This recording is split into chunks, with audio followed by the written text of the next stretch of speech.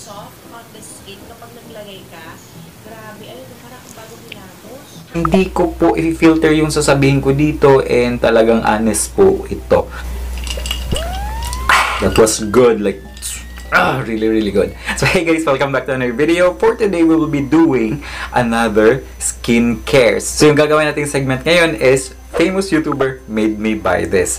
So yung unang YouTuber natin i-feature is si KrisLumagui. So konting background lang about kay KrisLumagui. She's one of the most famous na YouTuber na Filipino which I know when it comes to skincare.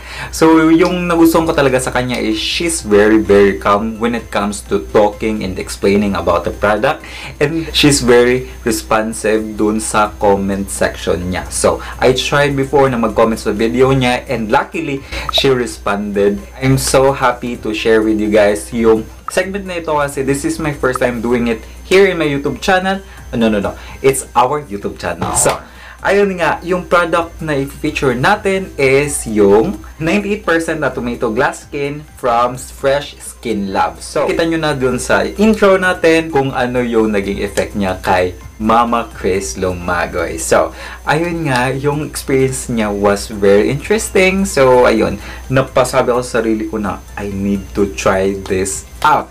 Without further ado, let's get started! Alright, so ayun nga, nag-film pala ko na wala ng baterya yung aking microphone, wala na siyang battery. So ayun.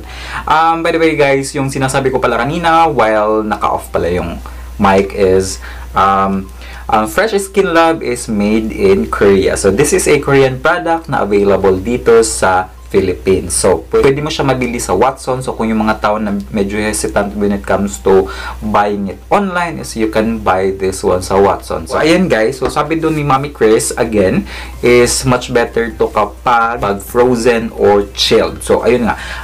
This one is chilled na lang siya kasi it's been sitting here in my table for how many minutes. And yes, mabilis talaga siyang mag-defrost. Gusto ko lang i-share sa inyo na before you use this one is you need to clean your face very thoroughly. Kasi kapag maglalagay ka ng something na ganitong product, especially pag may aloe vera or something na may mga, mga facial gel, is it will gonna make your face tight. So kapag tight na yung skin mo, kapag may mga dumi ka pa doon sa pores mo is magiging siyang pimples or blackheads. So yun yung pinaka-tip ko sa inyo guys is wash your face thoroughly.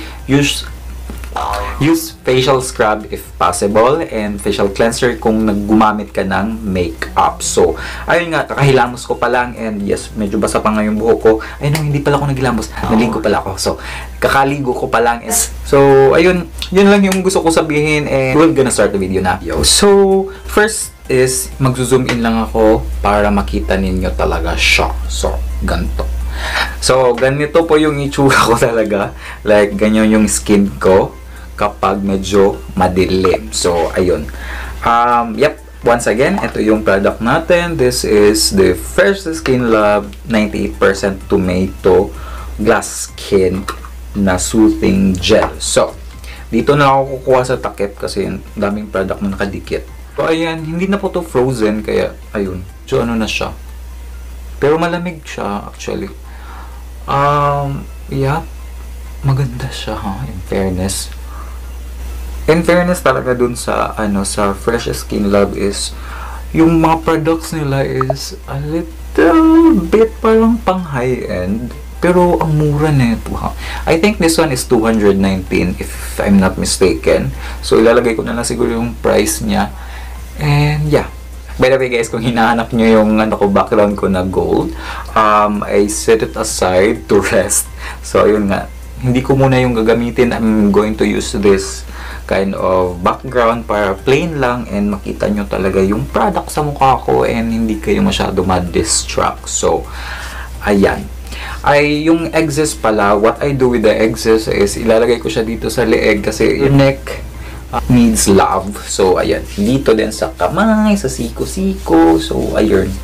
Yan, para hindi siya masayang. So, tinitingnan ko yung mukha pa dun sa monitor kung okay pa ba. And yes, actually, you can use different types of, what do you call this one? Different types of technique on applying soothing gel. You can use the, yung parang roller na ginaganon-ganon. So, ako naman, wala akong roller. So, I'm using my fingertips. Actually, it works like miracle though for me. Kapag fingertips yung ginagamit ko kasi yung fingertips natin is meron siyang texture. Alam mo yun, yung fingerprints natin, may siyang grids. So, kinakukuha niya pa yung extra dead skin dito. Yung pinaka-technique talaga ng mga Korean when it comes to skincare is, after that is, minamassage nila yung face nila for anti-aging. So, ayun nga. Yung always sa akin na tinatanong is, ano nga ba yung technique when it comes to skincare? Yung always ko lang talaga sinasabi sa kanila is maglinis kayo ng mukha and please use something to protect your skin. So, ayun nga. Yung mga ginagamit ko is eto and some other products na na-review ko na din. So, ayun guys. Alright, so after ko nag-apply, this is how it looks like. And, yep. It looks glassy and glowy. Actually, I like it. So, ayun, i-dry ko lang siya ng konti and babalikan ko kayo in a bit. Ang sarap! My God! Mahilig po talaga sa tea. So, ayun. So, before ko po ibibigay sa inyo yung saloobin ko and also final thoughts, I'm just going to discuss this a little bit. So, yung Fresh Skin Lab po is dye-free, alcohol-free, paraben-free, mineral-free, and benzone-phenone-free.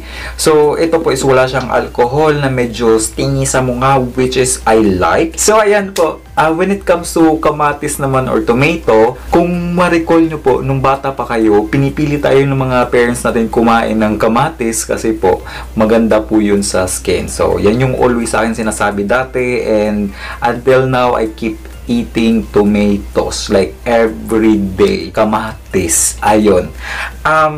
Yes po, hindi ko po i-filter yung sasabihin ko dito and talagang honest po ito. So, ayun nga, yung nakalagay dito is glass skin. So, glass skin, yep, zoom ko lang po sa inyo para makita ninyo. So, this is how it looks like po. Ito po is na ano na siya, na tawag na ito. It's been a while in my face and it's dried na ng kaunti. Hindi naman siya super duper dry pero it's drying na actually. Yes, nakita nyo, nagbabounce yung ilaw. So, this is what I call glass skin. And isa pang napansin ko dito is talagang pumuti yung mukha ko actually. Yes. Ito yung napansin ko talaga. Kanina kasi medyo nagdi-discolorate ako and ngayon na-correct niyo yung color ko. So, yun nga yung like, God. Puti-puti ko na. Kanina nilagyan ko rin dito and medyo nag-push out din siya. See? Medyo pumuti ako ngayon. So, that's one thing na napansin ko ngayon is medyo pumuti ako. And yung ano niya talaga, yung feeling niya dito sa mukha is kung nakatry na po kayo makatouch ng dough, yung bread dough, parang bago pa lang na mix, yung parang ganung texture. Or kung nakatry na din po kayo makatouch ng puwet ng baby, parang ganun yung feeling niya sa mukha kapag dry na. So, ayun nga po, this is well positive, kasi positive din yung nafe-feel ko ngayon. And I'm so happy to find this type of skincare na i-add ko na naman doon sa aking Holy Grail. So, ayun nga guys, when it comes to recommendation, yes, I highly recommend yung Fresh Skin Lab na 98% tomato glass skin because it is glass skin. Like, oh my God! So, ayun nga, medyo nagpapawis ako. Sorry naman.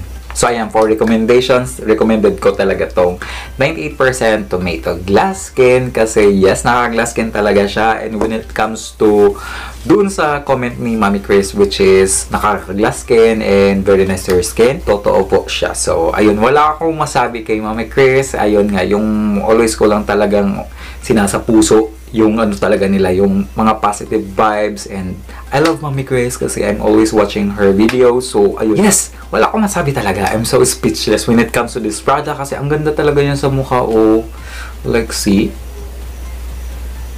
What do you think? I hope you like this kind of video kasi, ayun nga, kapag kasi naghahanap ako ng skincare, ayun nga, sa mga YouTuber din ako nagre-refer kasi, you know. So, ayun guys, if you love this kind of video, please do leave a thumbs up and also don't forget to subscribe to this channel, hit the notification bell to get notified of my latest video. So, I love you guys. I'll see you next time. Ay, by the way, watch my other videos pala. So, yun lang. Love lots.